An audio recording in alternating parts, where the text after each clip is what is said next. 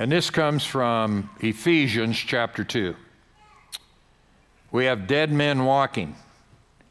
We have zombies, people who are dead but are still walking.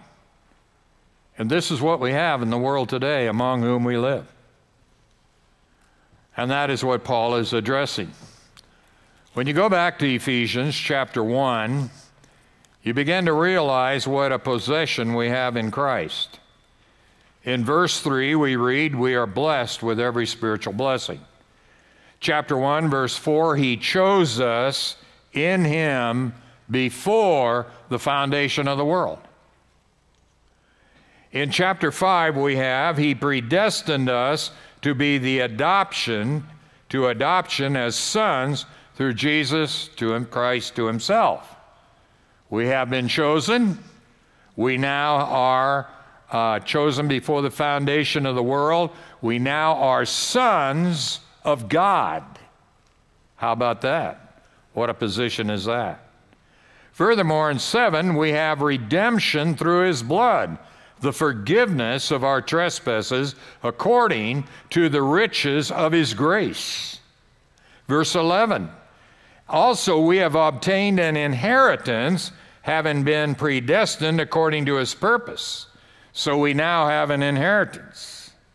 Furthermore, the believer in Jesus Christ, in verse 13, you were sealed in him with the Holy Spirit. Not only were you chosen, not only are you sons, not only are you redeemed, you have been bought, all your sins have been forgiven, but now you have an inheritance. This isn't the end. This is merely the beginning. And furthermore, you are sealed by the Holy Spirit. So as a result, he prays in verse 18, I pray that your eyes of your heart might be enlightened so that you will know the hope of his calling, what are the riches of the glory of his inheritance in saints, and what is the surpassing greatness of his power to us believe. So then he turns to chapter 2, and we begin a new subject. And he starts out this whole section beginning with verse 1 through 10 about the power of grace that is manifested. But in order to understand the power of grace, we have to understand our lost condition. We have to understand how deep of a hole we are really in, how much we owe to God. We have to understand our condition. Then in verse 1, we have to understand that we are totally impotent. We are totally without power. We can do nothing of ourselves. So he starts out the phrase, and you were dead. And you is the link to the previous passages, which says, what is the surpassing greatness of his power toward us who believe? How much power does it take to raise a dead man? We don't know. It's never been done other than what God did. It's never been done. Furthermore, we read, to understand the greatness of his power, we have to understand the greatness of the pit in which the lost person is and which we were. No one really understands salvation completely until they understand the depth of the sin of man. And that's what he's going to explain. It's not a pretty picture, quite frankly. The power that was displayed by God is that he made us sons, we who were sons of disobedience. He turned it around. The first 4 verses of this chapter reveal a very, very dismal picture of humanity without Christ. It can be summarized by just saying that it is a picture of humanity who is slaves to sin and slaves to the devil.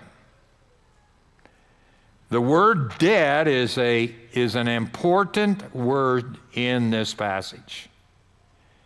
It really is in a participle which is passive. We've all are continue receiving dead. You know, we're living in bodies that are dying, aren't we? The minute you're born, it's a struggle. to stay alive, and your body is continually possessed physically of death. And sooner or later, it's going to get us, all of us. There's only one single solitary hope, and that is the hope of the Lord Jesus Christ coming again and meeting us in the air. And then we would not have to die physically. But other than that, physical death is going to be a part of our lives. So it is a condition, a status quo. We are being dead. And we are alive physically, but we are dead to God spiritually. That's a picture of the world. There is no stronger word than death. One cannot say anything beyond saying that a man is dead. What else can you say? Gone. He no longer will be as we know him in this age. The unbeliever, however, is ignorant about God, ignorant about spiritual things, and the unbeliever finds worship of the true God boring. He finds reading of the Bible boring. He finds teaching of the Bible boring. He finds being with believers in church boring. Wouldn't you say that's true? They don't care about church. Why come to a church and do what we did this morning so far? Why not go to a church where you don't have to worry about them talking about your sin? And you don't have to worry about them talking about Almighty God and His wrath? Why not go to a church where you can have a lot of razzmatazz and where you can have all the glitter and all the things that are going on that you can walk out and feel pretty good about yourself? That's what the world wants. And it's no wonder what churches filled with all this glitzy stuff are full. And it's no wonder that churches where they're teaching the Word of God as it's written to people as they are, it's no wonder they're not full. And it's no wonder that people don't get interested in that kind of a place. Dead people cannot have communication with God, and they have no power to bring life to themselves. They're dead.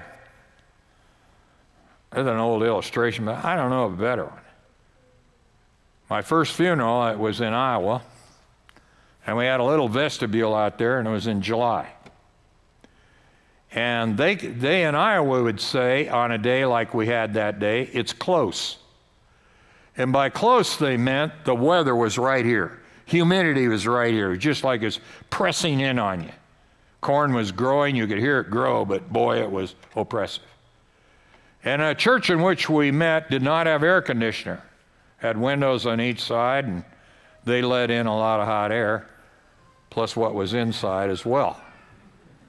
And they had the body out there, the deceased was in the vestibule, and people would walk by as they walked into the funeral. And they had a netting over it. And a fly got in there. And I'm supposed to stand like this, you know, right by the coffin. And I looked over, and there's a fly inside that netting, and it got on the face of the deceased. And I was expecting a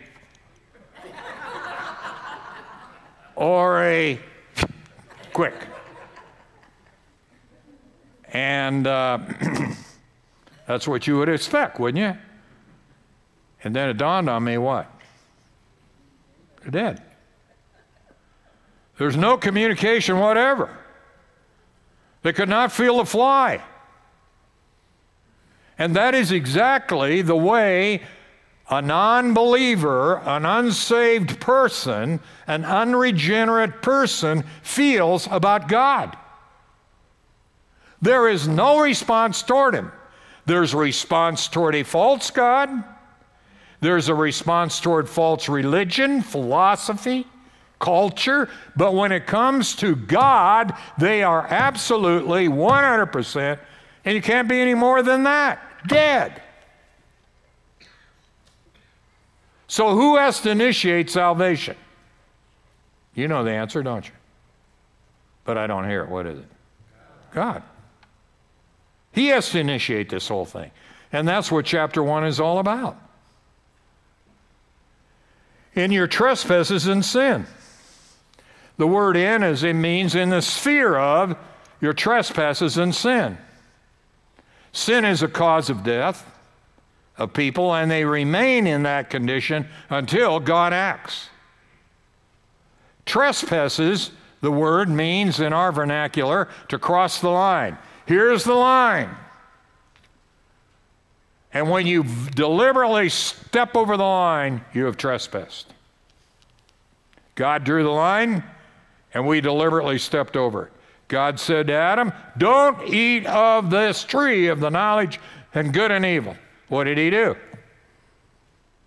He ate it. He deliberately crossed the line that God had set for him. Sin means missing the mark. It's like in classical Greek where they were shooting at a target with bows and arrows. No, the other way. Bow and arrows. Arrows. Bing, that kind of thing. And they were going at a target. And the guy missed the mark, and the other guy said, hamartia. That's a word for sin. It's falling short of what God expects. One is crossing the line, and the other is falling short. Have any of us ever measured up to what God expects of us? Not one single solitary person here. We're all falling short. In some ways, these terms are synonymous and two sides of the same coin. These are not inadvertent mistakes. For they express a conscious and willful action. Oh, they're nice people. They're unbelievers, but they're very nice people. But they deliberately reject God and go the other way on their own will and desire. That's what it says here. Don't ever forget that. They may be, I know some people that are not Christians that are nicer than some Christians I know. Don't you? But the non-Christian is, even though as nice as they may be, they are deliberately turning away from God in their own trespasses and their own sin. They are willfully against God's holiness, against God's righteousness, and against God's failure to obey. And when you say you have got to place your faith and trust in Jesus Christ, having repented of your sin, you know what they say? I got my own way. I don't need to do that. I belong to so-and-so religion. I'm a good person. In spite of what God says, they have come to their own conclusions willfully, deliberately.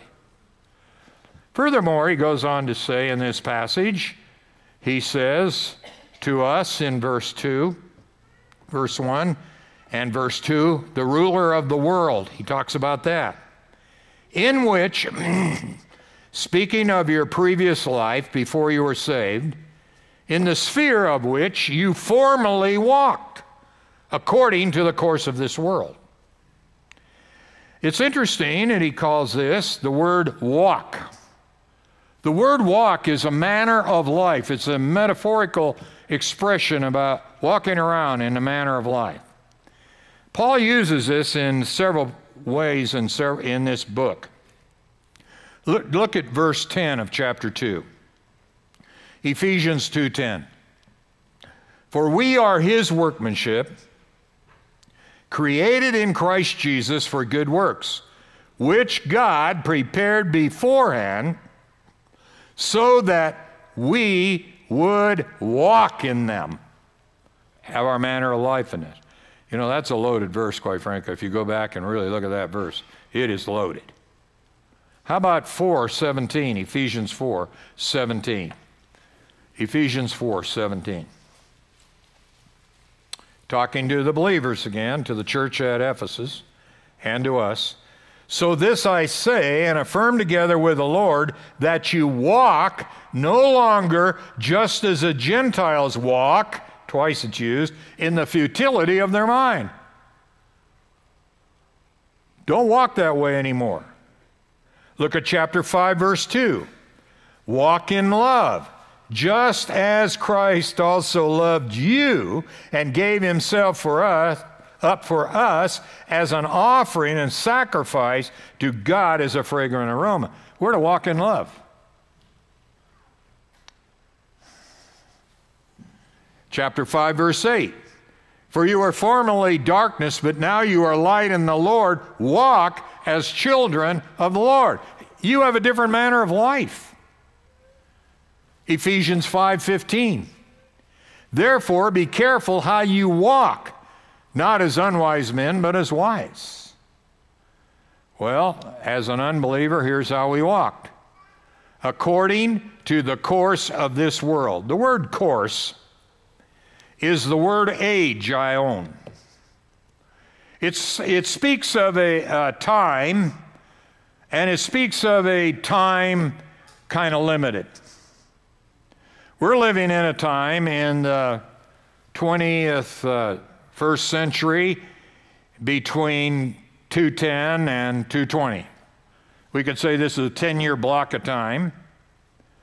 And we have certain courses during this time, fashions, way of doing things. I was thinking of this Memorial Day. My dad died in way back there in 72. And I was driving down the road and I thought to myself, my dad would be shocked. He grew up in this area. He'd be shocked if he were to come back, which he isn't, but if he were to come back, he'd be shocked at what's going on the farms. He'd be shocked at some of his relatives' thinking. He'd be shocked about a lot of things because times have changed. And so there's a course in which is going on right now that is taking place. We call it culture. And our culture is putting certain pressures on us, right? And we adjust to the culture. We have to remember we are in the world, but we're not of the world. Does that make sense? Did I say that right? We're in the world, we live in the world, but that is not our home. That's not the course of our age. We follow the Word. We are not to love the world. So it means normally has time, especially a limited times, the control of outlook, the mentality of this present world. In Galatians 1:4, we read, who gave himself for our sins, that he might rescue us from this present evil aion, according to the will of our God and Father. Let's not get a part of the world. We're in the world, we live in the world, but let not the world press us into its mold. When the Bible uses the word age in this manner, it's always against God. You know this verse in Romans 12:2. Be not conformed to this world, age, but be transformed by the renewing of your mind, so that you may prove what the will of God is and which is good and acceptable and perfect. How do you renew your mind? I'm telling you, a Bible-teaching church is the only way it helps you renew your mind. You're not going to get it at the 4-H club, the Rotarians. You're not going to get it at a concert. You're not going to get it at some worldly organization. You're not going to get it from some counselors. You're going to get it only from the Word of God and people who adhere from the Word of God. This is the only source of truth that counteracts the course of this age. The word age, or the word world, how does it put it in this passage? It puts it in it, course of this world. That is cosmos, the created world. So you formerly walked according to the mental outlook of the created world.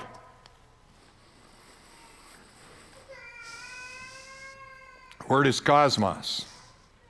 Now here's what Jesus said about the world.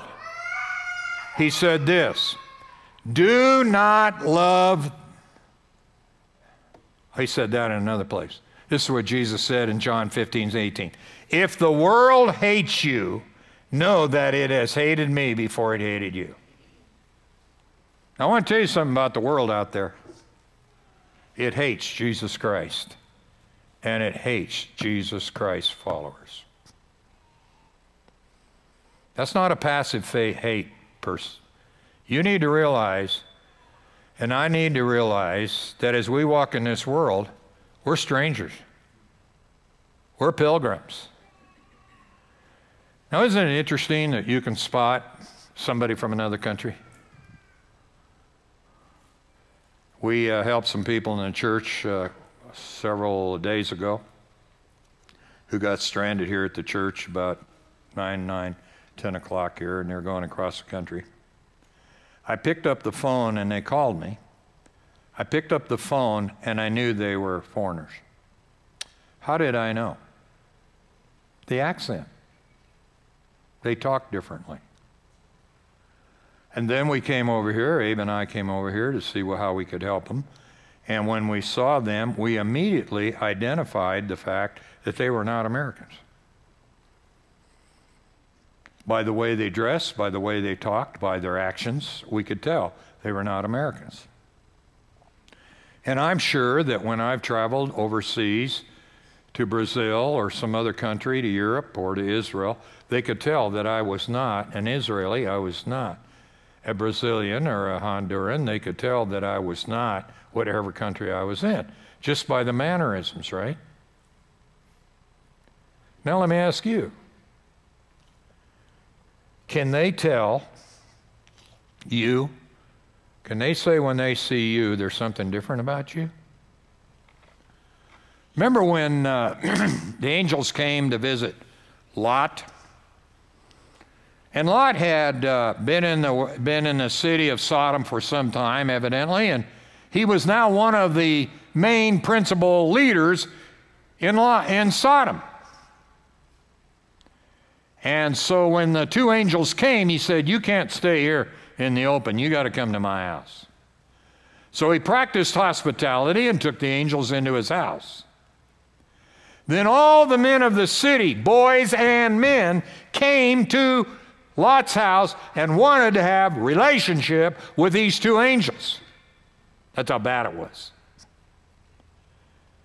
And when Lot didn't want them to have any of these relationships, they said, he's a stranger. What is he doing here telling us? The Bible tells us in Peter that he was a vexed man. He was just and he lived among sinners. Didn't have much of a testimony, but he did. You know what? They know who you are. And down deep in their soul, there is a hatred for Christ for which you stand. Is that what the Bible says? You're a stranger. You ought to talk different. You ought to walk different. And you ought to act different. In 1 John 15:17, he said, do not love the cosmos, nor the things in the world, cosmos. If anyone loves the world, the love of the Father is not in him. If you love the world and all that is in it, what does John say? You don't love God. You don't like Bible teaching? You don't like being with people who know Christ?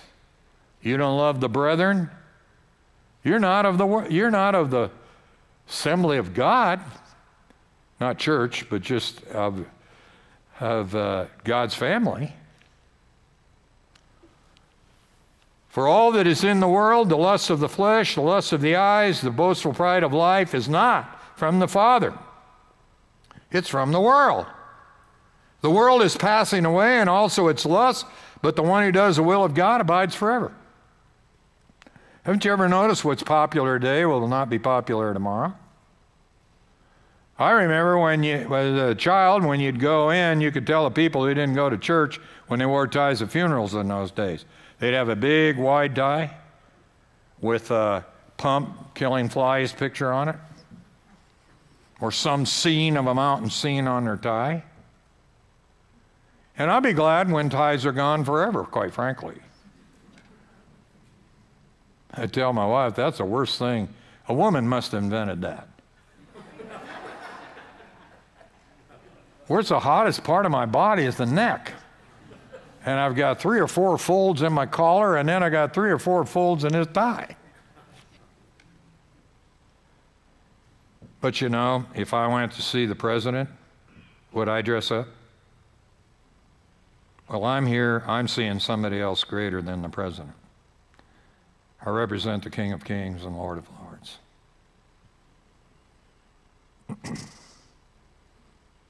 The unregenerate are governed mentally in their outlook and the culture of the world, and they are part of the satanic system. Look at the next line. According to the prince of the power of the air. According, that little preposition kata, means the standard of rule, cord. The commander is the prince is ruler. The commander, the captain, the chief ruler, or the Lord. Power refers to right to rule. Note the domain, the realm of the kingdom.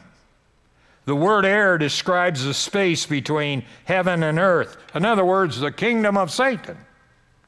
If you do not believe in Jesus Christ as your Lord and Savior, you belong to the kingdom of Satan. It's either or. There's no if and and, or. It is either or. Either God of heaven through Jesus Christ and the Holy Spirit are ruling your life, or the devil is ruling your life. Which is it? What do you want it to be?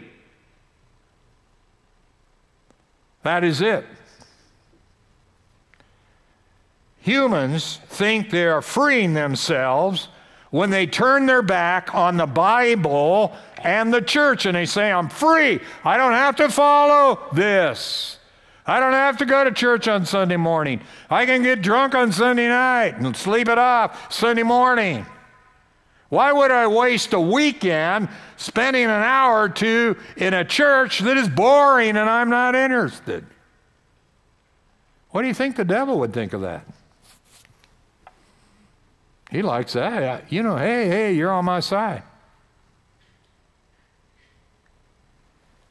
Satan dominates the life of man and all who are under his domain. Really interesting thing that when Jesus Christ comes again, we're going to meet him where? In the air. You want to see the power of God? Christ was raised from the dead by the power of God, right? Jesus Christ ascended into heaven by the power of God, correct? Where is heaven? We talked about it last week, remember? It's above the stars.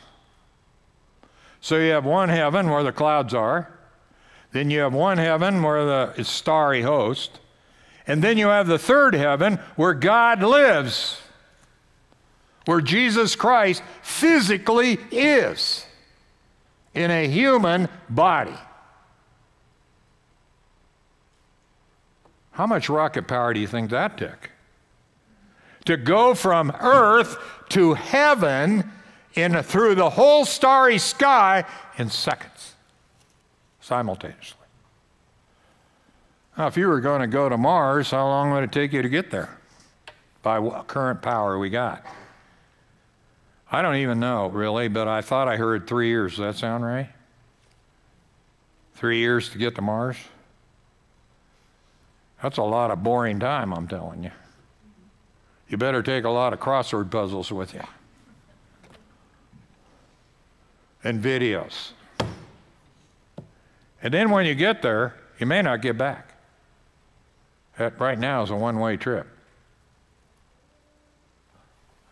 How much power did it take to get the Lord up there? Here's what it says in 1 Thessalonians 4:17 and 18. Then we who are alive and remain will be caught up together with him in the clouds to meet the Lord where? In the air. And so shall we always be with the Lord. Therefore comfort one another with these words. How much power is that going to take millions of people out of the grave, and we who are alive will join them in the air and meet the Lord in the air without a space suit? You want to talk about the power? That's what Paul said in chapter 1. I want you to know about this power. That power can turn you around from a sinner to a saint.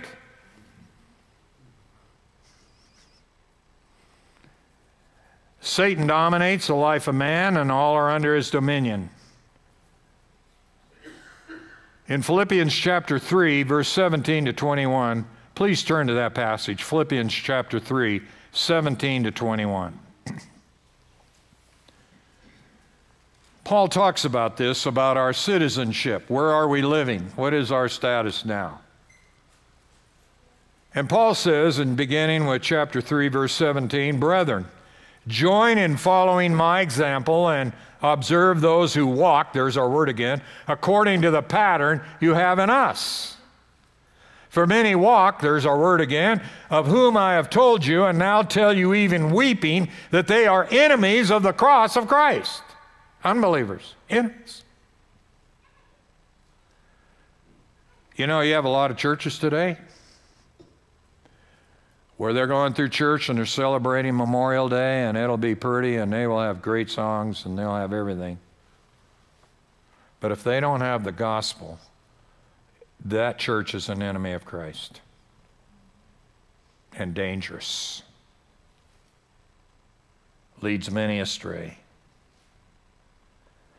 And he says, whose destruction, whose God is their appetite, whose glory is in their shame, who set their minds on earthly things, for our citizenship is in heaven, for which we also eagerly wait for a Savior, the Lord Jesus Christ. Wow. I like that old country song. This world is not my home. I'm just what? Passing through. And let me tell you, it goes real fast. This passing through is literally quick. I can't believe how much time goes and how fast it goes. He says now, the next line, of the Spirit that is now working in the sons of disobedience. Been a lot of discussion about the word spirit, but to simplify it, I believe it is the evil principle that is governed by the devil that is in people. They don't know it. If you would go to the guy in the coffee shop and you say, you know what? You're run by the devil. What would he do? He would laugh. And he would say, I don't even believe in the devil. I don't believe in the devil. I do what I want to do. No, he doesn't. He's a slave to sin, and he's a slave to the devil. That's why the devil has to disguise himself, by the way. He can't just walk in here this morning in a red suit with a pitchfork and say, I'm the devil. Who would follow him? None of us. None of us would. So he comes in disguised. He comes in as a very well-dressed person. He comes in friendly. He comes in kind. And in 2 Corinthians chapter 11, he disguises himself as a preacher of righteousness. We got to feed the poor. We've got to be kind. We've got to be careful about global warming. The glaciers are melting. and you think you got a flood on the Missouri River now or Mississippi, you will wonder when all the glaciers melt. We got to find another place to live. And we got to spend all kinds of money to get there. Don't step on a weed. That's part of you. Don't do this. We're all pantheists. God is in everywhere. Love one another. That's what he'd tell you. And all the time he's leading you to hell. And they don't even know it. They're sons of disobedience. He is now working. That's a present participle. He is now working in the sons of disobedience. It's interesting they're called sons of disobedience. They have an inheritance. Sons have an inheritance. Sons of disobedience, what do they reap? Be not deceived, God's not mocked. For whatsoever man what? Soweth, that shall he also reap. They're sons of disobedience, and they're reaping the results of their disobedience.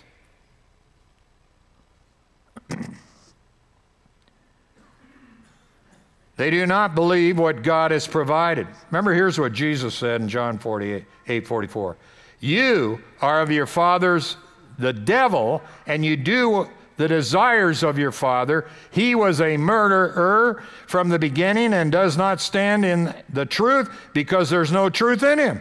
Whenever he speaks a lie, he speaks from his own nature, for he's a liar and the father of liars. I mean, that's Jesus Christ. And who is he addressing here?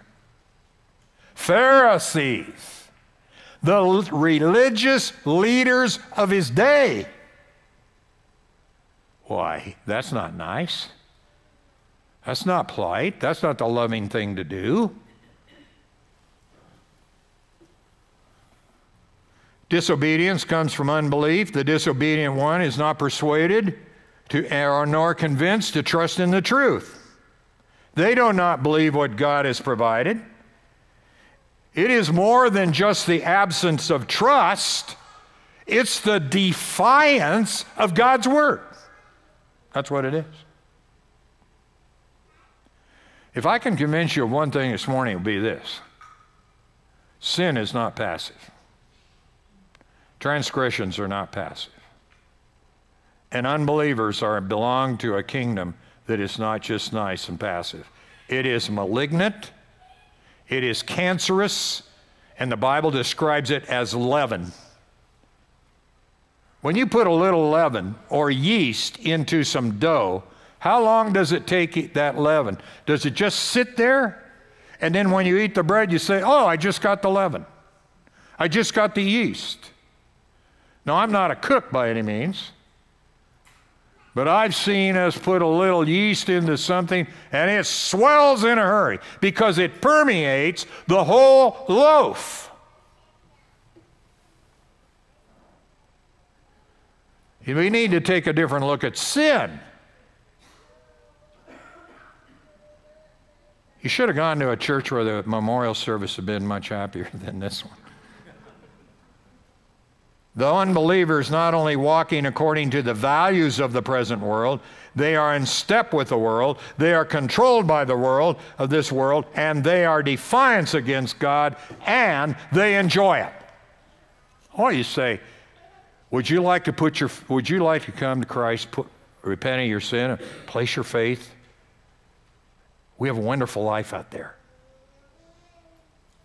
You ever heard that when you give the gospel presentation? If you trust Christ, you're going to have a wonderful life. Probably not. You're going to be suffering. All God's children got to go through some suffering. And they will say, I'm happy with my life. Right? I like my life. I like what I'm doing. I don't need that kind of life. That's what they're saying in essence here. Verse 3, among them we too all formerly lived in the lusts of our flesh, indulging the desires of the flesh and of the mind, and were by nature children of wrath, even as the rest. So we were like the world, the nature of the world. Among them is an interesting word, it's a change. Among them we too formerly lived in the lust of our flesh. This is a reminder of our state without Christ prior to our salvation. We lived in the sphere of them also ourselves. We were walking is a literal translation. No matter our religious background, we were born sinners. And the previous description of sinners applied to us prior to our salvation. I grew up in a Christian home. I grew up in a home where it was never a discussion, are we going to church today or not? I don't remember ever discussing that Saturday night. I never remember my mom saying, Monday, are we going to go to church next Sunday? It was a foregone conclusion. If there was church Sunday night, we were there. If there was church Wednesday night, we were there. If we had a special meeting, we were there. Quite frankly, I hated it. I hated it. I hated it so much that in all of my wisdom, I locked myself in the bathroom one Wednesday night because I didn't want to go. I'd observed there was no lock, no key to the bathroom door. And if you locked it on the inside, it was locked. And my dad would be conservative enough not to break the door down. But I found out it didn't make any difference a key or not. My father, a German, conservative, strong guy, was in there, and I was out. And I went to church dressing for church in the back seat of our car.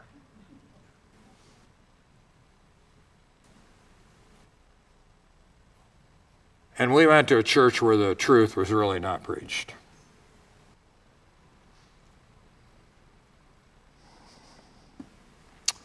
We all didn't like it. As much as we acquiesced as kids and children, we were rebellious, we were born. And here's the thing.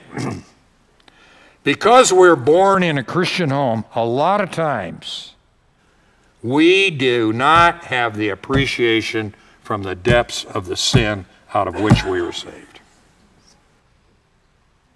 It's covered up by our own religiosity and sort of living the good life. Right? And we always appreciate it. I always appreciated testimony of the guy who lived in sin and had all this, and then he came to know Christ. And somehow I thought, I'm cheated. I didn't do any of those things. And he got to do all those fun things in the world. Until I really gained a knowledge of what sin is. It is a glorious salvation is as true as a 10-year-old, 11-year-old, 12-year-old putting their faith in Christ as the worst sinner that ever lived, and that was the Apostle Paul. It took the same calling, the same predestination, it took the same sealing, it took the same inheritance to save you and me as it did the Apostle Paul, right?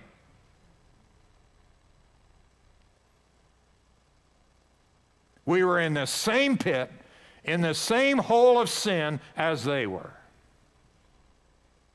Only God, in His providence, spared us from walking through some of the sinful acts.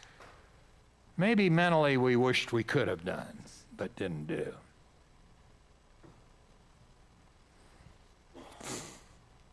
We walked there.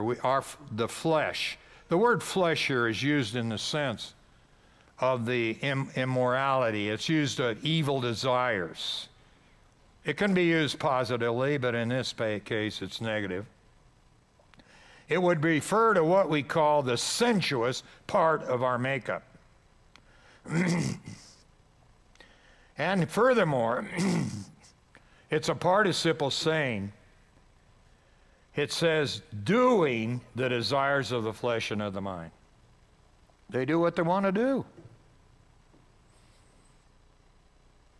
They do what they want to do.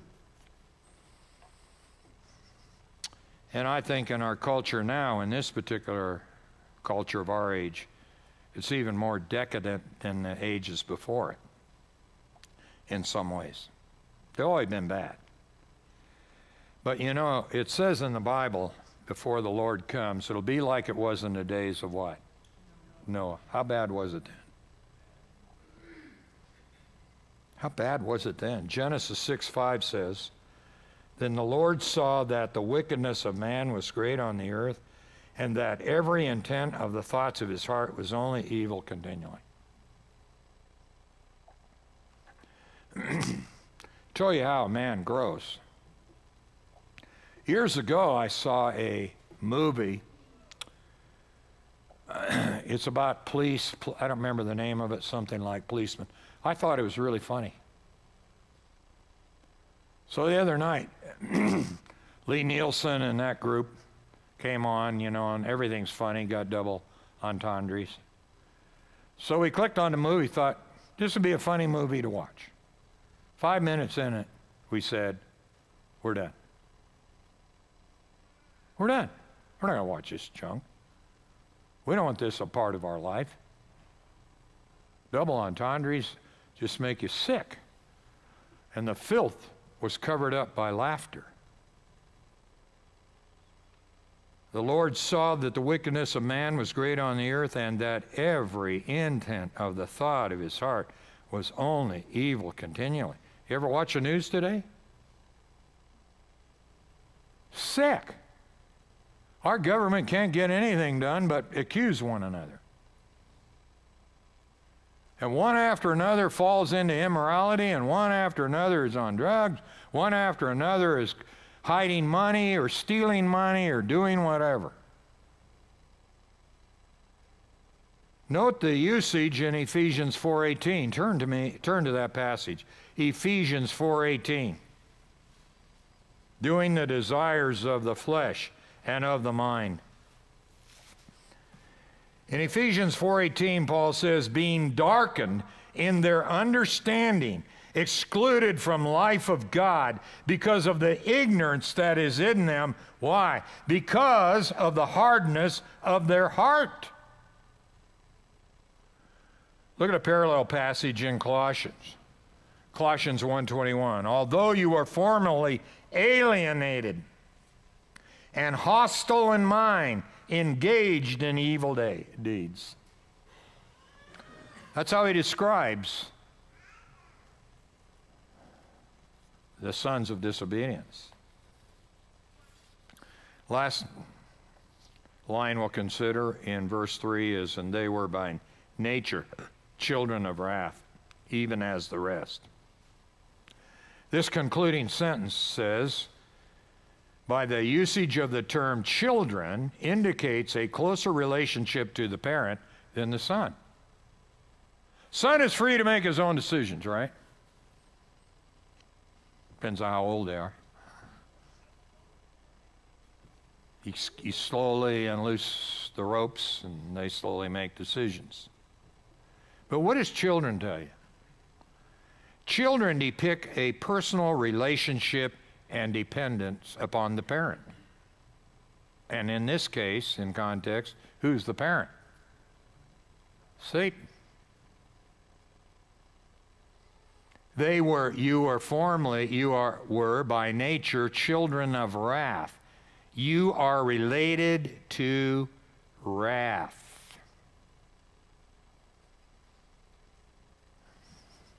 In essence, the unbeliever has a closer relationship to God's wrath than he has God himself.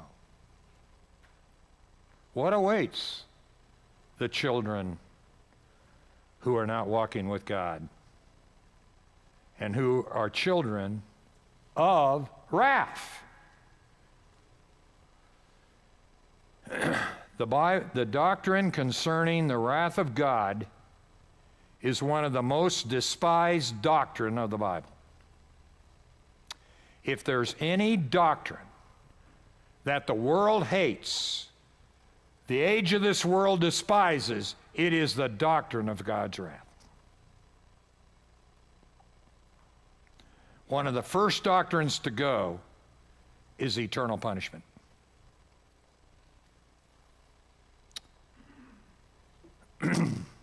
And they have rejected God, His Son Jesus Christ.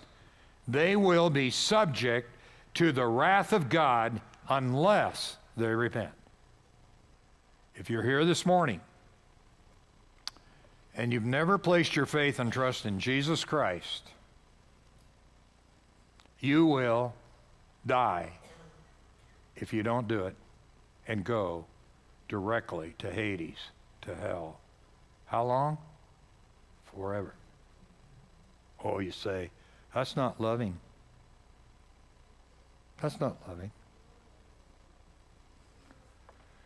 There's one thing that is not taught in our churches. The basic doctrine of God, His basic essence is what? Holiness. Holiness. He cannot accept people into His presence unless they are as holy as He is. Wow. I'm not that holy. I have to ride in on someone else's coattail. Someone has to give me that holiness. And when we repent of our sin and place our faith in Jesus Christ, Jesus satisfied the wrath of God. He met the holy demands that you and I could never meet. And when we believe in Him, He justifies us and declares us to be holy. Now, am I that holy? I'm that holy when I'm in Christ, being in Christ this very moment. Am I that holy in my life every day? No. Don't grin. You aren't either. None of us are. But He gave that to us, so that the wrath of God has been met by God Himself in the person of Jesus Christ. That, my friend, is salvation. You can join His church 10 times a day. We could have baptism all day long for you. We could have communion all day long for you. And it doesn't help a bit. It's a personal faith in Jesus Christ alone.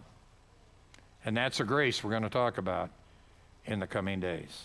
Let us stand for prayer.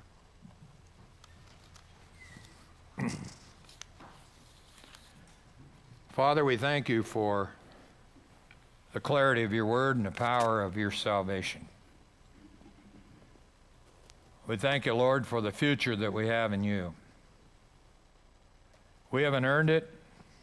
We don't merit it. We don't deserve it.